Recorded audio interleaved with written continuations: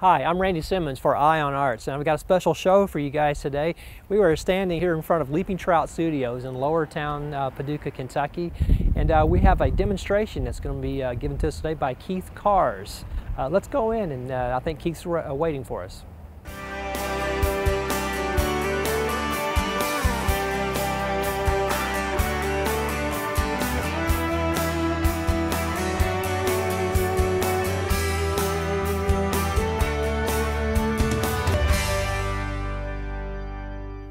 Keith, you've already done some prep work for this demonstration. Not only getting ready for this watercolor, but you actually moved furniture around so we could get in with the camera crew. That's true. So tell us what you've done to prepare for this initial watercolor demo. Okay, what I've started with here is an 11 by 15 inch sheet of watercolor paper. It's cold press. What's the weight on that? 140 pound cold press watercolor paper.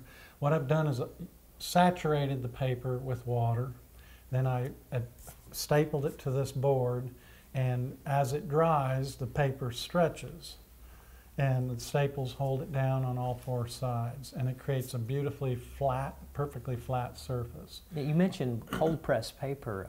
You don't use hot press paper? Well, I prefer cold press, and I probably shouldn't mention any press because I don't really know the difference between the two. It's the way the paper is manufactured. Yeah. Cold press is just typically a little bit bumpier, and hot press it has more of a smooth tooth to it, or more texture. And hot press papers, yeah, they're generally smoother. So I like this texture. But in this particular case, I'm using a Strathmore paper, but I like some of the French-made watercolor papers. Offhand, I can't remember the name of it. That's what happens when you get over 50 years old. And what about the watercolors? What kind of watercolors are you using? I use a variety of different brands. I use Grumbacher paints, and I use Winsor Newton watercolor paints, and I put them around this plastic palette, and they are dry, and when I get to using them, I wet them and sort of reconstitute them. So it's okay that they dry up on the palette? And as I deplete the paint in the reservoir, I just pump some fresh paint in there. So I've got my hot colors, my warm colors on the right, and I work those colors, I blend those on the right side of this palette. And I've got my cool colors over to the left, and my earth tones, sepias and burnt sienna and raw umber, and I work those colors on the left-hand side of this palette. Well, that's interesting. You're working with an organized palette system. Yeah, yeah. So it helps me keep it all together, and I don't mix the two, generally speaking. Now I've got a real funky-looking brush out right now, and it's been abused because I've dipped it into this liquid masket or masking fluid, and I often use that when I want to preserve highlights in a painting, especially very detailed highlights. And in this particular case, the sky color, for instance, that's appearing through this tree in this landscape, and the camera's moving in closely. Yeah, there we go. Now this is, like you said, preserves the white area, so you're not going to accidentally paint over. Exactly. Because once you paint over an area, it's... yeah, you've sealed your fate. It's a done deal. And working transparently, you always, as a watercolor artist, have to think about preserving your highlights, areas that you want to keep in a lighter color. And rather than cut around these little bitty shapes, I'm using this masking fluid as a helpful aid. I have some highlights in the water surface below, and I'm covering those as well. This particular picture I'm working with, excuse me, is the west shore of Kentucky Lake, the mouth of Malcolm Bay, and the scene is an early morning shot with a fog bank on the eastern shore of Kentucky Lake. So, and I tend to work for my own photography.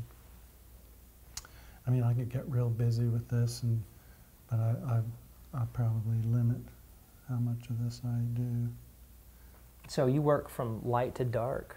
Exactly. And for watercolor painting, transparent watercolor painting is a matter of layers from light to dark, and it's really a glazing process. And the darker the color, of course, the more layers of paint. I've got a silhouette of a tree on the shoreline here, and that is almost black in some areas. I don't use black in my palette, but I would mix a lot of the blues, greens, reds, and I mean I've mixed just about every color but yellow and orange to make a dark shade of a very dark tone, almost black. And I wouldn't do it all at once. I might build up that dark shape with repeated layers. In some instances, I've done dark areas in a painting, and it could be as many as 20 to 30 coats of paint. Wow. So a watercolor this size, about how long do you think it would take you to complete this size? Well, again, it depends upon the simplicity or the complexity of the painting. This painting is fairly straightforward, and it's fairly simple. It's almost a silhouette of a tree and a bank, a shoreline on the lake with a shadow on the water surface. In other words, there's not a whole lot of detail. So this would take considerably less time than a portrait or a figure study or you know, a close-up of architectural subject matters or something else. I think I'll just get started. Okay, shall we take a quick break and then come right back to this while we let your masking fluid dry? I think it's dry already. It dries pretty rapid. Yeah, okay, well then we'll just hold off on that. Why don't we just keep going? Man, you weren't kidding when you said it dried fast. Well, I think it has. I'm not going to worry about it. And if it hasn't, then I'll sit here and say, well, I was wrong. Now I'm mixing what appears to be phthalo blue and a ultramarine blue to make my sky color. And this is a very pale blue sky. It's almost washed out. I'm going to start in the upper left corner and work my way down, and have to work incredibly fast because this is going to be wet on wet. I'm coming down to the fog bank itself, and this is tricky, very tricky. You have to work fast or you get some edges showing up. You have to keep your leading edge wet at all times. I see. So you're painting into your trees, which I guess is okay because you're going to paint them dark anyway. Exactly. So my light colors, I can lay those down directly over the top of where that tree will appear. And I want this, let's see, what do I want? I really have to think this through here. Now it's interesting that when the paint goes down, it looks incredibly dark, but it'll dry lighter in color. And in some cases, I want to lift the color. I just take a tissue or some other a cloth and lift the color out. Sometimes interesting things occurred when the paint starts swimming around, and I let it just happen, whatever happens. There's the landmass. There's loose hair. I like that. Generally, I do a very detailed pencil drawing. In this particular case, it's fairly simple, and I did it all freehand. Sometimes I'll grid the picture and draw a grid on the paper to get my proportions accurate. Now, the cloud bank, or should we keep going? Fog bank has more gray in it, so I'm going to introduce some earth tones and start in on that side. Okay, is it time for a break? Oh, too late now. I got the gray going. You want me to break? After this. Okay. I'm just going to work this across.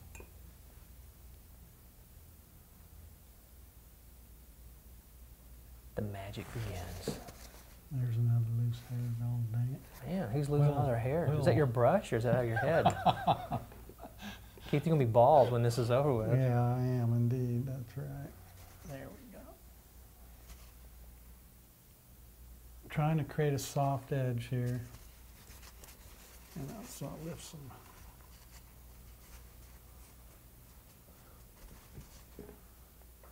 Well, I'm happy. I guess I'm going to be okay with that. Okay, let's take a quick break, and we're going to come right back to this. This is a very challenging painting in that there's a lot of wet on wet technique, a lot of diffused edges, and over the water, the horizon line, there is a tremendous amount of warm yellow, kind of a yellowish gold. And I want to lay that down because, well, for one, it's there, but get that indicated. And like I said, I'm working light to dark, so I'm working a lot of light colors.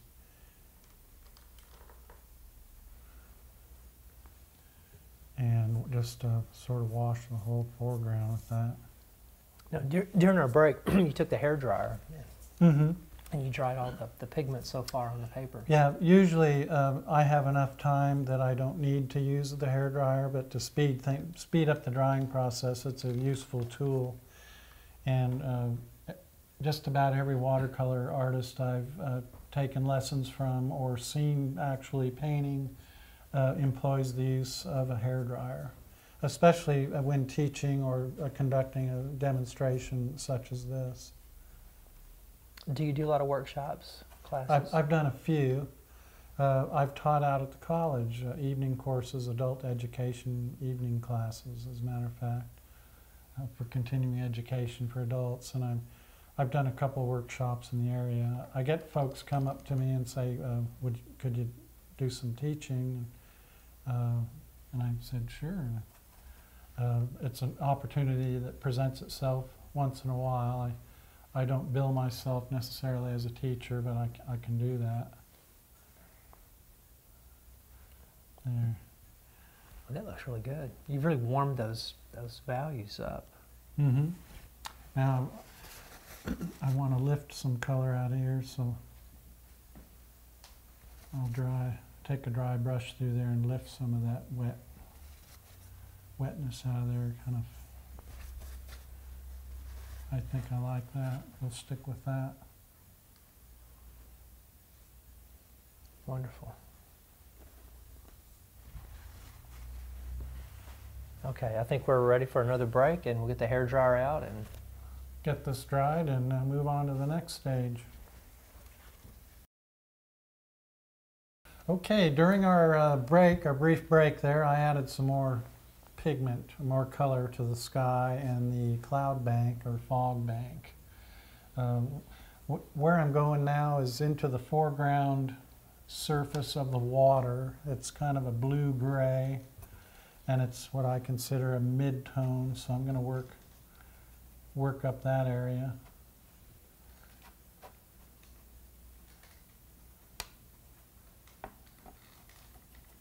Let's see. That color. What do I got? I need a little raw umber in there. wow, Splashing. your palette looks pretty cool. So there's a lot of diagonal motion in this water.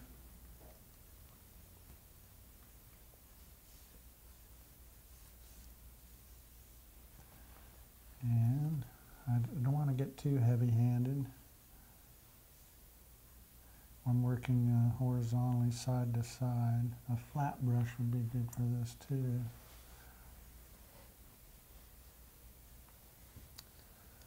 But That one's too big, isn't it? no, matter of fact, I'd probably use the one why not? Let's get in there. Let's really put some paint down in a hurry here. There. And I'm just going to coat this whole area. Why not carry it over there? Get over there, will you? And let's see, we got a lot of ripple action here. We can use a flat brush in this manner. And of course, like anything, the farther back on the surface of the water, the smaller the ripples.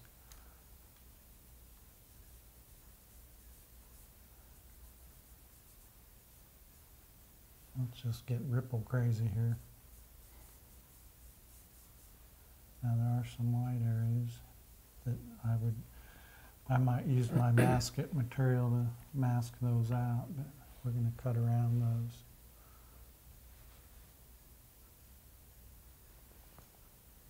Can you tell us a little bit about what got you into watercolors? Well, actually it was a friend of the family, a very eccentric gentleman. Herman Werner was his name, and he introduced me to an art teacher by the name of Ralph Baker. And Herman spoke to my parents and said, you know, your son's very talented, you ought to enroll him in one of Ralph Baker's watercolor classes, which they did, and they laid a lot of cash out initially for materials to get me started. And Ralph Baker was a retired gentleman who lived in the gold country in Northern California, and he painted a lot of old barns with corrugated metal roofs, and to this day I still call them Ralph Shacks, because Ralph Baker was good at that, painting those dilapidated buildings. But anyway, it was an evening course for adults, and I was 17 years of age in a class with mostly senior citizens, and they enjoyed having me in the class, kind of pumped a little life into that old stodgy group. And anyway, they were glad to have me, and I was thrilled to be a part of that class. So Ralph Baker is the first teacher I ever took in watercolor painting, and that I just did the math, that was 37 years ago, and I've been painting in watercolors ever since. Wow, 37 years. Yes. Keith, you're telling A lot of on your age. Yeah, a lot of your viewing audience wouldn't know it. You know, haven't even been around that long. See, 37 years makes you 104? Yeah, I've been painting a long time before brushes were invented. What'd you paint with? Paint with my hair. Yeah, human hair. That's why I got a bald spot over here. Okay, I'm going to let this dry. Now's a good time to break. Well, as I explained earlier, the foliage, the tree, the bank on the lake, and the reflection on the surface will be the last layers I'm going to apply to the paper. It's a long and tedious process, as you can see, and of course I won't get this piece finished during this program, but it's a matter again of laying your colors down from light to dark, and I'm going to continue working detail onto the water surface, the lake surface, to getting it to a point that I'm satisfied with. And then the final part of this process will be laying down the darks that you see in the foreground and the right edge of this painting. One thing I noticed too is that you're also working from background to foreground, which actually goes hand in hand with working light to dark. Yeah, I am, as a matter of fact. That's not always the case, but I do tend to work from the upper portion of the painting from top to bottom and left to right as a matter of a rule of thumb. Boy, that's an intense blue there. Too blue. If you put down the wrong color, can you take it back off with a paper towel or while something? it's still wet, you can lift color fairly easily, or dilute your paint, your pigment with more water. I'm trying to get this sort of overall shape of this blue running through this center area here. Not sure if I'm succeeding, but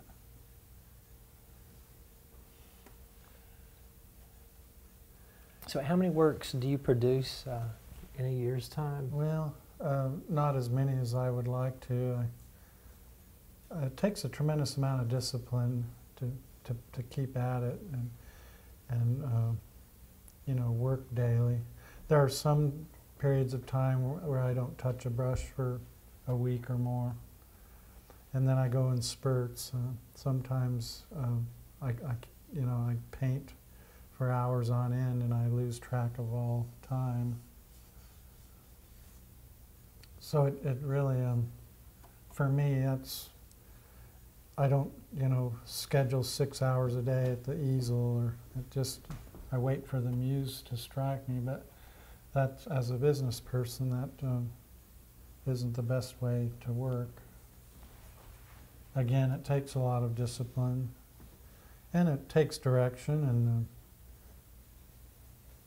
figuring out what you want to paint and how you want to grow as an artist. But I'm getting philosophical here.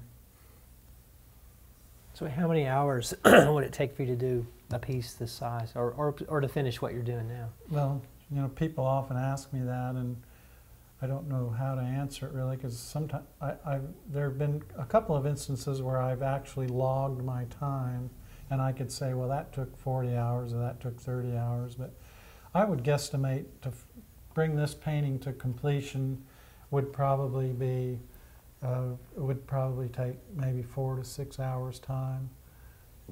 And I mean, there's a good deal of time spent allowing the paint to dry, the watercolor paint to dry. So, well, that's not even counting the times it took you to go take your photographs. Right. And if you're, you know, digitally manipulating those, that's not even considering that time. I do record all the trips I take to the lake. And for instance, in this case, I log my mileage to this location and the amount of time it took to shoot this series of photographs, that sort of thing. So I in essence, keep track of my time that way. All right, are we at a stopping point to let this dry? Mm-hmm. All right, we'll pull out the hair dryer and start drying. Yeah. Due to our time constraints with our 30-minute program, of course, I won't get this painting done today. However, I'll make sure that the viewing audience sees the completed painting at the end of the program. I'm still not satisfied with my fog bank here, so I'm going to lay down some clear water, and I'm doing that to do a wet-on-wet wash. In other words, I don't want any hard edges on this shape. Then I'll take my number 7 with my pure camel hair and get that warm gray color going there. That's what I'm looking for. And I'll run it, sort of dab it in there. I'm trying to get this mist that's hovering over the lake's surface here. So you're letting the pigment to bleed out. Yeah, because you've got a lot of water. Into the wet water. I don't want to mix up my waters either. Oh, that works really well for the effect that you want. Yes. So, and it's real dark over here to the right side.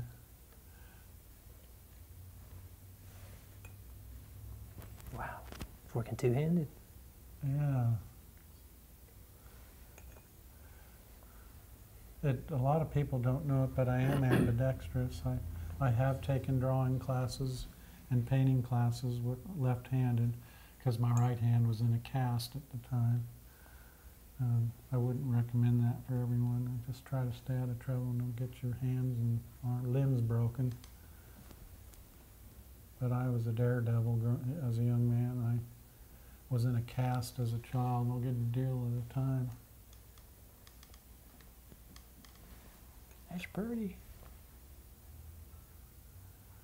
Okay. I see what you mean by that paper, the cold press, that texture, that paper is coming through. I see it in the gray, and we talked about it earlier in the blue sky off camera. Yeah, the pigment tends to settle in the divots or the pockets in the texture of the paper.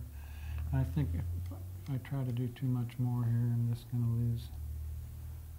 lose it. I want to get back to that gold color. I like that too. Get a little bit of that on this transition, maybe. It's in there, you know. I've seen some of your other watercolors, and you were able to get some of your, especially your reds, so bright. How do you achieve such an intense bright color? Again, it's just layer after layer after layer of that particular color. But reds can be very vibrant. And I always do work in layers from light. I mean, I'll lay down the red at perhaps a 50% value, and then I'll keep building and building and building till I get it to the intensity or the saturation that I'm looking for. Here's what I want. I want to make a more distinct edge on the top of that cloud. So I'm going to carry, let's go pick up some of this blue.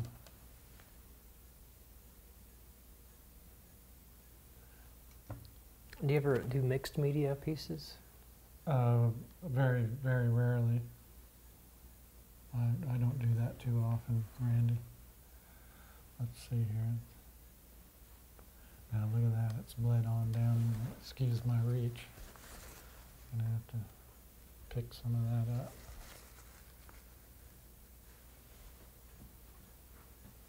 How are we doing on our time?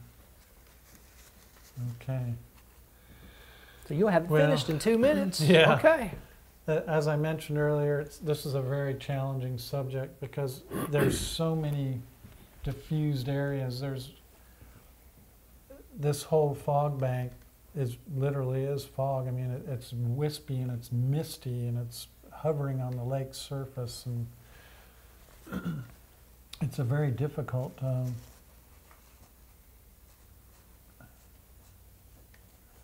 thing to capture with this medium. So now I'm taking my tissue here and trying to lift some of that color I just put down. I think that looks pretty good. I'm going to stop at this point. So to finish this up, you're looking at obviously a lot more layers in the rest of the work, but we still have to do the silhouette of the tree and the reflection. And I'll build that up from light to dark. It'll all be gray perhaps, and then I'll go back over with a more saturated mix of color or pigment. And that'll really tie this whole painting together. I'll have the foliage and the lake shore just popping up from the surface of the lake and the background, as well as the shadow in the foreground. And I'm going to darken this immediate surface of the water to put some more weight at the bottom of this painting. I think I've got the sky just about where I want it. I might put a little bit darker blue up in that corner. Great. And you'll send us a JPEG of this. That's right. And we'll insert it at the end of the show. Yes, and absolutely. so our viewing audience will see the finished product. Well, Keyth, thanks a lot for showing us this demonstration today. And again, it's good to work with you on our 4th show together. Yes. Just like old times. Good deal. All right. Well, I believe that concludes our show for today. So thank you guys for watching, and we'll catch you next time on the Eye on Arts.